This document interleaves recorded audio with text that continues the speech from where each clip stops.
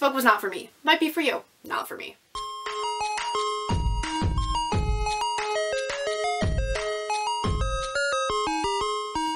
Hello everybody, it's your girl Jay, and today I am here with my May wrap up for 2022 part 2. I read a total of 12 books this month, so if you're interested in the first 6 that I read, you can check out part 1, which I will leave linked down below. But here are the final 6 books that I read for this month, so without further ado, let us get started. The first book that I have is Melt for You by Jennifer Dugan. I gave this a 2 out of 5 stars. This follows Fallon and Chloe, who used to be best friends, who worked on their mother's shared ice cream truck. Last summer they had a major falling out when Chloe and Fallon hooked up, and then Chloe left for college. A year later, Chloe is back and Fallon can no longer pretend she doesn't exist when their mothers take an opportunity to further their business. The girls must work together at a very important festival out of town where there will be no chaperones to keep them cool. This book really bothered me because the whole thing could have been solved within 2 pages if Fallon and Chloe had literally just one conversation. I get it that they're teenagers and at that age it's super hard to talk about your feelings, but literally just one conversation could have solved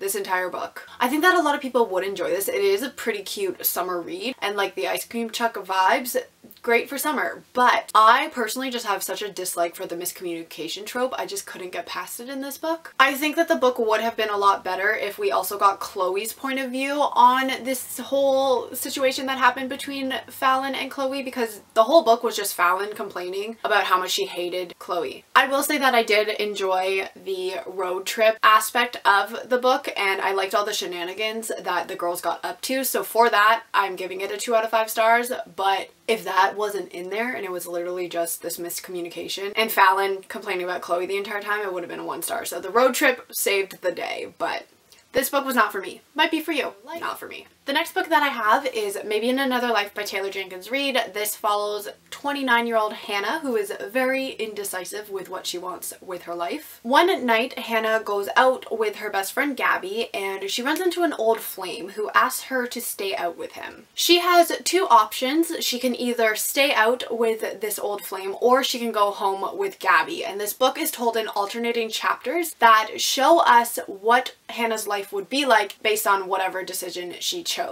I found this concept to be very interesting. I really liked the alternating chapters and how different Hannah's life was based off of the decision that she made. This is my 5th Taylor Jenkins Reid book, and honestly I think that she is such a talented writer. I thought it was so interesting how drastically different Hannah's life ended up based off of one tiny little decision. I liked both love interests for the most part. I think that they both were great options. I really loved how the concept of soulmates was explored in this, but Hannah ended up being happy in both multiverses even though they're different love interests. The only constant that was in both storylines was Gabby, who I personally think had such an awesome relationship with Hannah. I think that their friendship was definitely the highlight of the book for me. I just thought that they were so sweet and supportive of one another. I just think that the found family aspect of this was so well done. I definitely enjoyed that part the most rather than the romances. I can see why some people found this book to be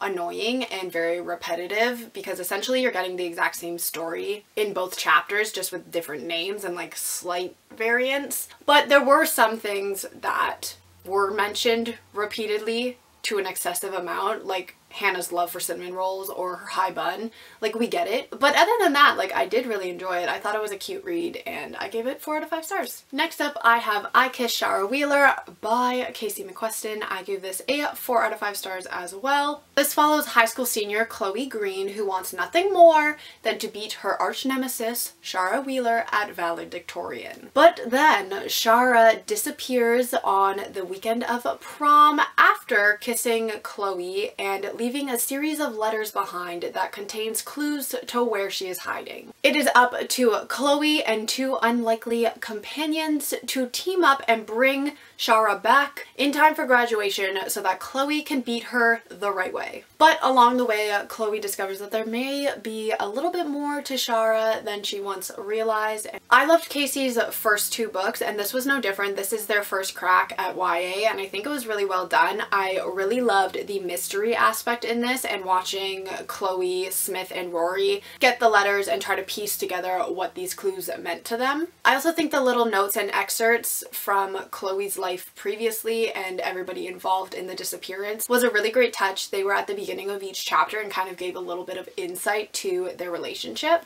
I think that the thing that always shines in Casey McQuiston's books are their characters. I just think that the relationships that they form between these characters are always just so well done. I love how close Chloe, Smith, and Rory grew as the story went on. Their relationship just developed into something so sweet. I think that each character was just so multi-layered, and they all went on a journey of self-discovery, which I really loved reading about. Every single one of them had their own personal struggles that they were dealing with and going through during the story, and I really liked how they got to discover their own identities and figure out who they were with the help of their friends and families. The one complaint that I have about this book was that Chloe was a tad annoying at times. She just had such a huge obsession with Shara, and it became a point where she became very self-centered even when her friends needed her most. She just wouldn't listen to anybody except for the little voice in her head telling her that Shara was fucking with her.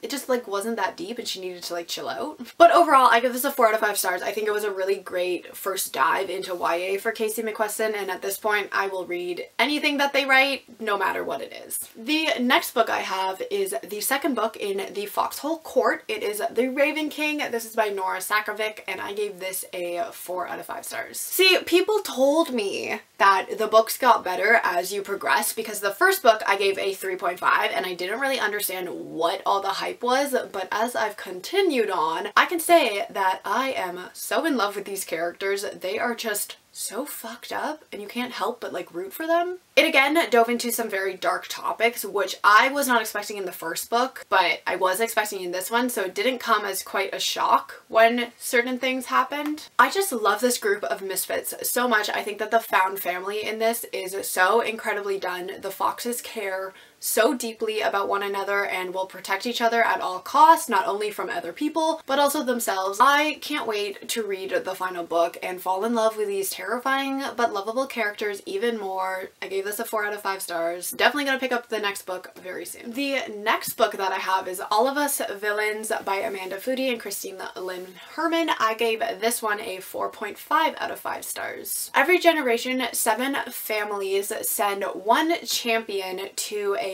battle to the death over the high magic of Ilvernath. Whoever wins this tournament gets control over the magic until the next battle. Historically, the Lowe family usually comes out victorious, but this year, the 6 other families have some tricks up their sleeves after a tell-all book is published anonymously, which draws tourists from all over the world to the battle. And it's like the story of the Blood Veil. I listened to this on audiobook. It is a full cast audio, which I think was a really great choice because there are so many points of views in this book. So being able to actually hear each character and the differences between them was a really big highlight for me. It was a really great way to see inside the contestants' heads and learn their motives and what they were planning. I think that the backstories of each contestant was very interesting to learn more about. I will say that Alistair Lowe was my favorite out of all of them. He was just the most complex in my opinion. I just loved how dark his reputation was, but how he was so much more than that. I also found it very interesting how each contestant had very different views on the other families based off of the reputations that they were told from their own families. I loved the backstabbing and alliances that were formed in this. It was just so much fun to read. I will say that I do think that it took a little bit of time for the action and excitement to start, but once the Blood Veil was there, I was all in. I'm definitely intrigued to see where book 2 goes with this because